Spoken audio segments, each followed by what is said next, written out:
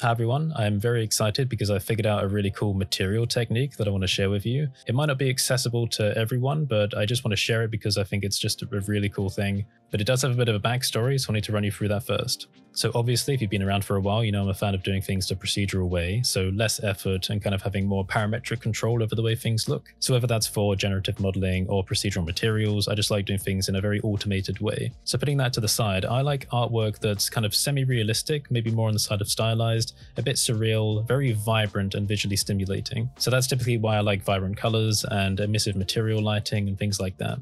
Now, with those two things in mind, the procedural techniques and the vibrant artwork, so I've been trying to find a way to bring those two things together. And I've kind of been doing that over time. If you look carefully, you can see clues. In the modular metals package, there's a couple of presets that are more for very stylized artwork. I think the Mega Shader Regal preset is probably the best example of that, but it just always feels like there's something missing. There's just something about the workflow that isn't creative enough, or it doesn't provide enough freedom. So what's the bottom line of this video? Well, basically, I found a way that you can take a very simple snapshot of a material, a surface, a texture, whatever you like, and make a complex material out of it. And you can do this by blending it with a pre-existing texture on an object, having it kind of look like it's the base material with the other texture coming out of it, or swap that around so it's kind of the wear and tear material. This will be better to explain if I just show you. But before we jump into the blend file for that, I need to say that one of the reasons I've kind of experimented with this and come up with these results is because I've been playing around with the Scattershot add-on by Jonathan Lampel, who works with CG Cookie. Jonathan is a fantastic person. They've done all kinds of course content, they make YouTube videos, they make add-ons, they make all sorts of stuff. So go and follow them on Twitter and like their YouTube and wherever you can. But Scattershot is a tool they've made to help with doing some kind of Voronoi distributions of materials to prevent tiling.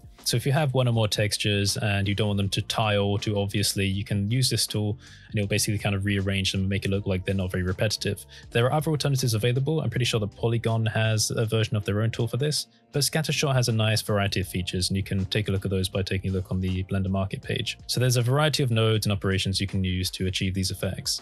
So jumping into this blend file here, you can see my first demonstration. I'll give you a quick explanation of what's going on here because it looks a bit messy. On the right, I have a 3D model scan by KT Wolf. This appeared in the Epoch animated short that I made, so you may or may not have seen it in that. Down here, I've got two textures. One of them is the original diffuse for the 3D scan, and one of them is just a random screen grab I've taken from an unsplash image. So you can see it's a paint splatter image, and it's clearly not seamless. If you laid this out in a row, you're obviously going to see the tiles in between the image. And then at the top here, we have my node setup. Now we have the Scattershot scatter Voronoi coordinate system going here with the nodes.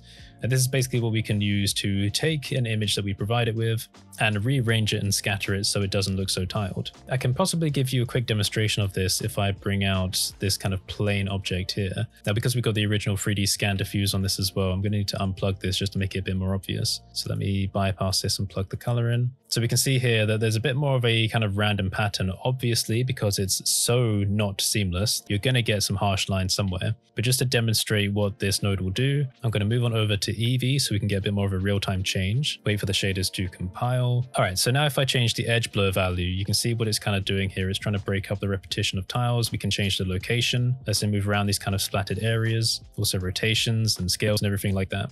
Side note on this bit, if you want to use the scatter Voronoi coordinates properly and you don't want to make like an abstract mess like I am, then you're probably best keeping the scale on something like 1 so the edge distortion can do its thing properly. But again, I'm just always committed to breaking things and doing things the wrong way for the sake of making cool looking stuff. So if you do want to use Scattershot the appropriate way, I need to tell you that Jonathan Lampel has a fantastic 1 hour 13-minute video breaking down all of the principles behind procedural scattering. It's so incredibly comprehensive and I highly recommend it for anyone that is actually genuinely interested in very functional techniques for removing the tiling artifacts that comes from using textures a lot of the time. So I will leave a link to that video below. It's going to be a lot more sensible than me fanboying over pretty patterns and colors for like 10 minutes. So anyway, carrying on. So I'm going to explain the rest of the nodes here for you. What I really wanted was a way to take a basic screenshot and combine it with a pre-existing texture. So that's why we have two here. We have the original diffuse for the 3D scan, and then we have paint, which is represented here. I'm just going to jump back over to cycles quickly because it will be much easier to demonstrate this. So these two images are being mixed together in a mix RGB node, and the way they're being mixed is dependent on the shape of the object. So obviously cavities, edges, ambient occlusion, that kind of thing. So I have my node here called Get Edges plus AO. This is not a default node in Blender. It actually comes from my node tools package, which I believe is free on Gumroad if you want to check that out. So what this is doing is getting a mask, which is basically a combination of ambient occlusion shadowing data plus edge detection. So that mask is being passed into the factor input of this mix node. So it says where the original texture and this new paint texture should be combined. Now the paint texture looks very good when combined with the 3D scan texture because of this scattering. So it's not going to have these harsh lines going all over the place. And then once these are combined, I can pass it through like a hue saturation node. So if this was stylized, we can get some extra control going. And then just to add to the top of that, I passed a color through my ambient grunge node, which is a paid product. And then that will finally go to the color. So what the ambient grunge does is, and I've mentioned it so many times on this channel, it basically just again looks at the AO areas and then adds some muck textures procedurally generated. Roughness is provided from the complex iron from modular metals. Again, this is all optional. You can just make your own kind of generated noise textures and get similar results that way. And if possible, a normal map from the original 3D scan. But this is the main part here that's important. Taking a simple image, scattering it in a way that makes it non-tiled, and then combining it with the original texture dependent on the shape of the geometry. Now, if you don't have an original texture for whatever object you're using, that's perfectly fine. Get rid of it. Just replace it with whatever color you like. And look, it still looks really cool. So we can zoom in and we can see that on certain parts of the geometry where things are kind of coming up, it's trying to mixing that weird paint texture. So in terms of stylization, you can get lots of really cool effects. So if I plug this in, it looks completely different again. Now at the moment, the way that these nodes are mixed together, the paint is coming above the original texture or color, whatever you choose, but we can swap these around and then it will do the opposite. So now the paint is the base color and the 3D scan texture is the top one.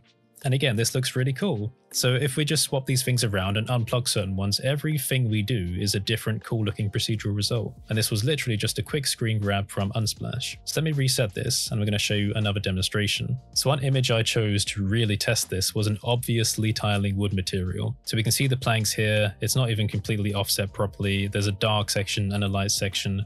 So I'm going to click on my object here and then change it to the wood material. And if I zoom out, you can see that this still looks pretty cool because I've got the wood coming underneath. It looks like the statue has a bit of a wood base for some reason. And then the metal is kind of coming out from it. This isn't realistic, but again, from a stylization or a surrealist standpoint, it still looks very visually stimulating. Now, again, we can swap these around so we can have the wood coming out from the top. And then again, you can unplug any things that you like. So now we have the wood just coming out on top of an RGB value, or if you plug this back in, maybe swap it around and then get rid of the texture. Now the wood is just the base and we can have whatever we want on top. So again, just by taking simple screenshots, and for reference, these are 1024 by 1024 pixel images, we can get some very cool procedural results and they'll look good from almost any angle. But the way that this mapping works means that from most of the positions that we're looking, even up close, it's going to look very, very cool. I know I keep saying very cool a lot, but it's because I'm very excited about this because the next demonstrations are the best in my opinion. So let me just reset this. So I thought, okay, we got the technique down. So if I was going to make some artwork with this, what kind of thing would I like? So I found some abstract bluey purpley type pattern again on Unsplash, really cool website. And I thought, okay, well, this is going to be the Curtis Holt visual styling test. So let's swap over to it. And here we go. I think this is just amazing. 1024 by 1024 pixels, not even particularly high resolution, just procedurally scattered around the object, combine it with the procedural metal nodes and the grunge and all of that, and we can just get this nice result immediately. Once again, this pattern is acting as the base.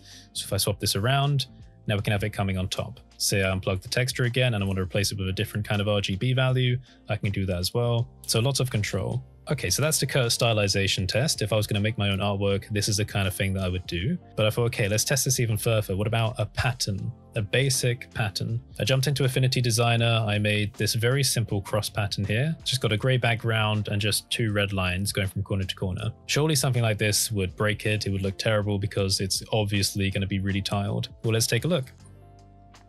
So here's the result, and I guarantee you I didn't change anything else on the node setup. I just put this texture straight in, and it looks like someone's graffitied a statue. I think part of that is also because of the ambient grunge node already adding the procedural dirt on top of it, but it looks like it's painted, like it's some kind of protest artwork. So when I saw this, I was extremely happy and I thought, okay, well, I've obviously got to use this technique in my artwork from now on. Even where the texture does cut off, because there's all this kind of random variation, it looks like it's intentional. I love in some areas how it also seems to fade inconsistently as well, so it seems like it's almost been spray painted on. So yeah, I just thought this was a really cool technique that I wanted to share with you. I'm going to open up the nodes large here as well so you can take a look at them. Something you should keep in mind as well is the projection mode for the textures, because it's going to be quite important, as well as the kind of vector inputs that are being provided. So you can see from this texture coordinate, I've got the objects being plugged in. For this Voronoi scatter node, I've got a noise texture being plugged into the edge warp value. that basically provides a bit more inconsistency around the edges of those different tiled zones. So yeah, if you want to try and reconstruct this, you're perfectly free to do that. If you did, I'd be very interested in seeing what kind of visuals you can come up with. And honestly, looking at this, I'm thinking, well, I should probably try and make some artwork out of it now, because this would just be put to waste if I didn't. But you know what, why are you taking my word for it? Let's do one more. So I love Unsplash. It's a very cool website. This is not sponsored, don't worry about that. You basically use any kind of images you want freely, although you're not allowed to directly resell them, so don't get any ideas. But let me just type in pattern and we'll see what we can come up with. This is quite interesting. This is genuinely me just improvising on this point of the video. I haven't seen this before. So I've opened this in a new tab. The image is not particularly high quality, but I don't think that's going to matter for us too much. So I'm going to take a quick grab, just random selection here. I don't actually know if this will appear on OBS, but I hope it will. Now I've jumped into Affinity Designer. I've got 1024 by 1024 canvas here. So I'm going to paste in my quick screen grab. Again, not even particularly anything high quality.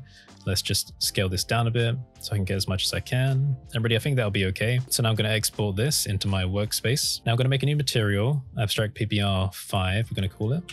And then over here in the pattern, I'm going to open up the material, go to new pattern. And here we go. It's a bit hard to see immediately, but I'm going to open this up over here as well, just so we can see it.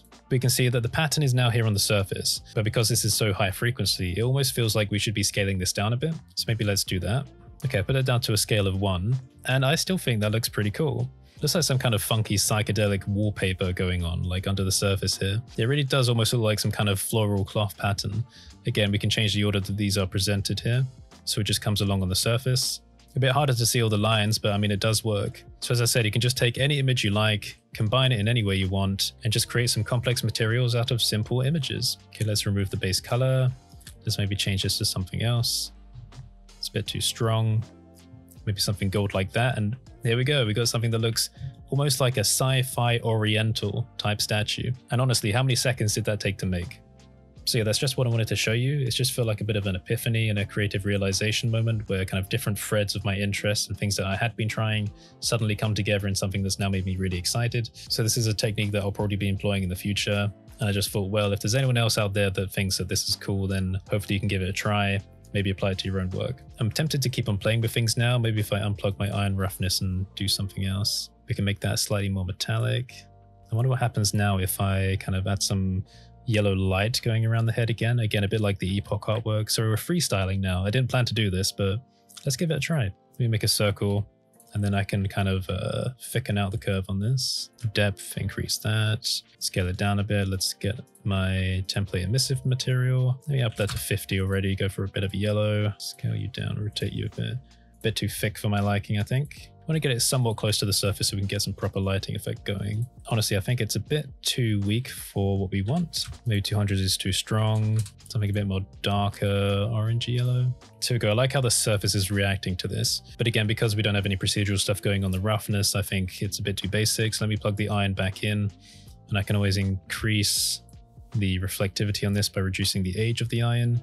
So now we have something a bit more inconsistent on the surface. Rendering this out and then adding bloom to the emissive ring would be pretty cool. But as I said, this also works in Eevee, so maybe we can swap over and have a look at how that looks. Okay, still pretty cool, but a bit more inconsistent because obviously the ambient occlusion and edge values are going to be different in Eevee than they are in Cycles. But let me just fix the bloom values there. So there we go, we've got a nice ring going on. So yeah, if you found this interesting, then feel free to give it a try. Check out the Scattershot add-on by Jonathan Lampel and his other work. Feel free to join my Discord server where you can take part in art challenges, share your work, get sneak previews of upcoming content. You can even follow me on Twitter or Instagram, and consider signing up to my Patreon where you can get your name at the end of my videos, because the support coming through Patreon and the Gumroad really helps to keep all of these projects moving. So that's all of the videos, all of the other open source projects like EasyBPY, Bygen, and all of those. And updates have been made to those as well, so you should hear about those within not the too distant future. So thanks for watching, everyone. Have a fantastic day, and I will see you next time.